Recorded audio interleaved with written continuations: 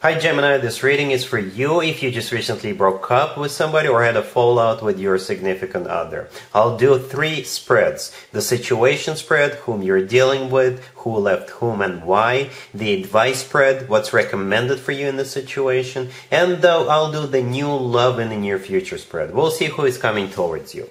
Please like, share, and subscribe to support this channel. Here's the first out of 3 spreads, Gemini, the situation. We have the Tower clarified by the Ace of Swords, we have the 5 of Swords clarified by the 7 of Wands, we have the 9 of Wands, and we also have the 9 of Swords on the bottom of the deck. You could be dealing with pretty much any zodiac sign. We have a lot of swords and a lot of wands. And the Tower. You know what it looks like to me, Gemini? It looks like an enormous fight.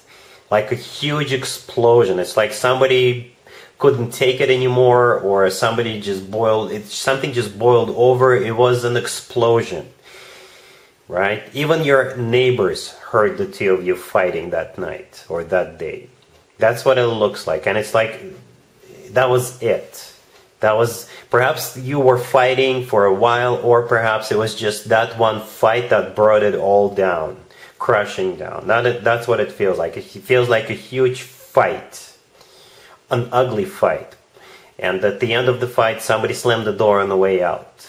Okay, it could have been you, it could have been them, I don't know. You can always leave me a comment, let me know what actually happened if it's not too personal, but this right here is definitely somebody just got pissed off and that was it. Somebody had enough. Perhaps it could have been you, perhaps you were taking all this crap from this person for a while, but then at some point you said, you know what, I was born to not take crap from other people, and you were like, that's it, I'm done. Alright, so the Tower with the 5 of Swords, those 2 cards right next to each other. The Tower is clarified by the Ace of Swords, and the 5 of Swords clarified by the 7 of Wands. All those 4 cards are talking about the same thing. An ugly fight, right? The Tower is just a light strike in the middle of a clear day. The 5 of Swords is a card of a fight, an ugly fight. By the way, the 5 of Swords is also a card of a fight when people fight and they want to win at any cost. This is also a card of a Pyrrhic victory. You can look it up, what Pyrrhic victory means, right? And yeah, as a result of that, that's it, it's done. The 9 of Wands right next to the deck is a card of a wooden warrior. And the 9 of Swords on the bottom of the deck, this is a card of somebody who is crying at night, somebody who is stressed out, somebody who is depressed. It could be you, it could be them, it could be both of you. Perhaps the 2 of you just took it too far. And now both of you are just regretting, now both of you realize that you flew off the handle. I don't know. I don't know what exactly happened, but again, for the 10th time, I see this as a huge fight. A huge fight that even your neighbors heard. Alright, so let's take a look at spread number 2, the advice spread. Here's the advice for you, Gemini. This is from your perspective. This is what you need to do, or at least take into consideration. We have the 5 of Pentacles clarified by the Tower. We have the Moon clarified by the Queen of Swords. We have the 3 of Wands clarified by the Magician. And we also have the 5 of Cups on the bottom of the deck. You could be dealing with a Pisces, or perhaps a fellow air sign, Gemini, Libra, or Aquarius. Well, this spread right here, the first 4 cards on the left and the 5 of Cups on the bottom of the deck, those 5 cards are talking about the same thing. Somebody who is still trying to recover, somebody who is perhaps in disbelief of about what just happened. You know, it was like an earthquake. That's what it kind of feels like. Perhaps you had your hopes set really high for this person, or you did not expect this person to blow up, or you did not expect it to just all of a sudden go down the toilet. That's what it feels like. It was like a major shock for you. The 5 of Pentacles, the first card that came out, this is a card of somebody feeling left out in the cold, somebody feeling miserable, somebody feeling lonely. It's clarified by the Tower. The Tower is a repeat card.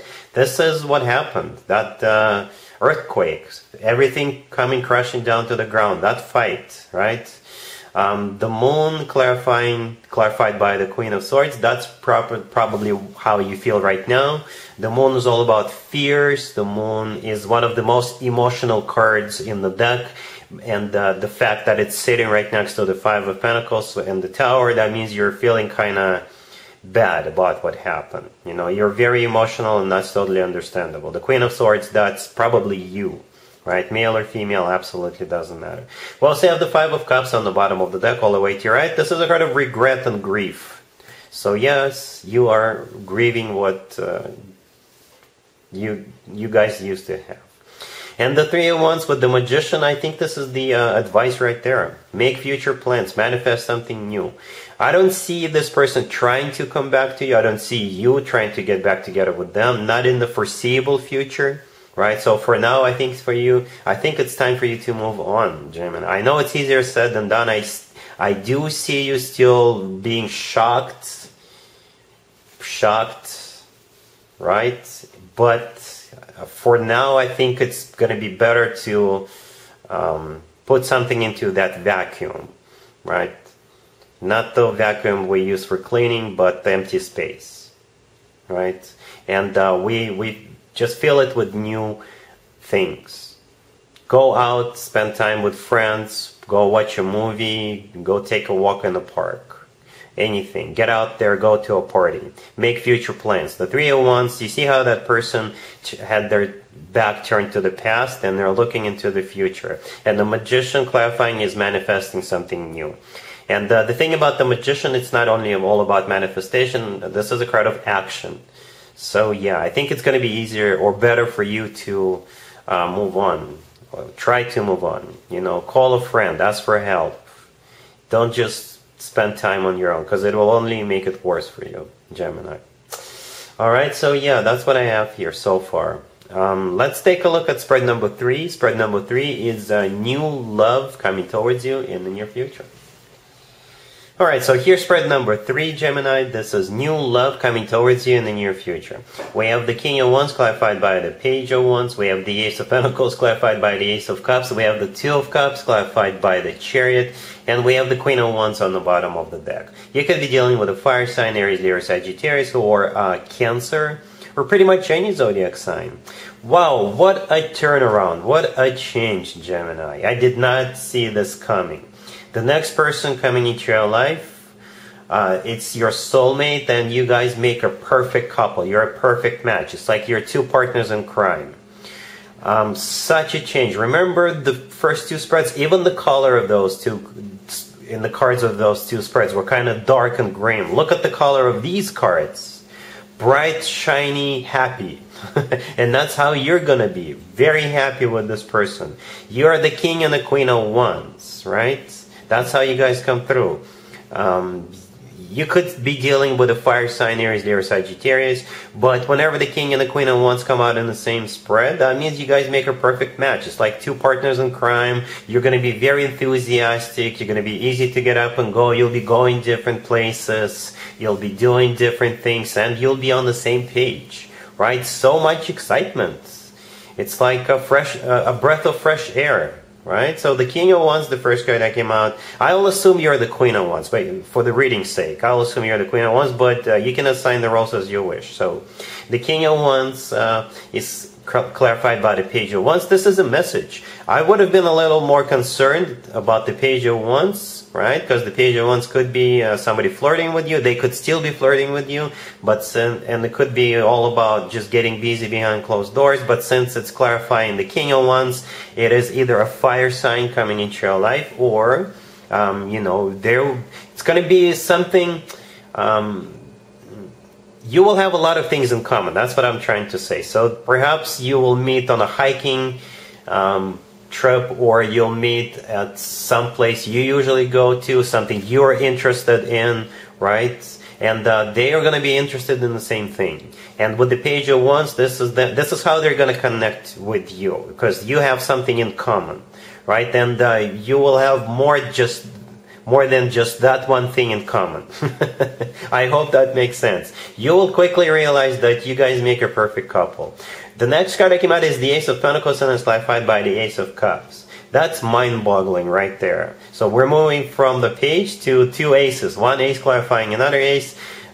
This barely ever happens, right? When you have two aces in the same spread, that's rare. When you have one ace clarifying another ace, that almost never happens. This is crazy. This is crazy good. The Ace of Pentacles often comes through as a proposal, but in this case, the Ace of Pentacles is all about long-term, right? This person will see you as their lifetime partner right away, right on the first date.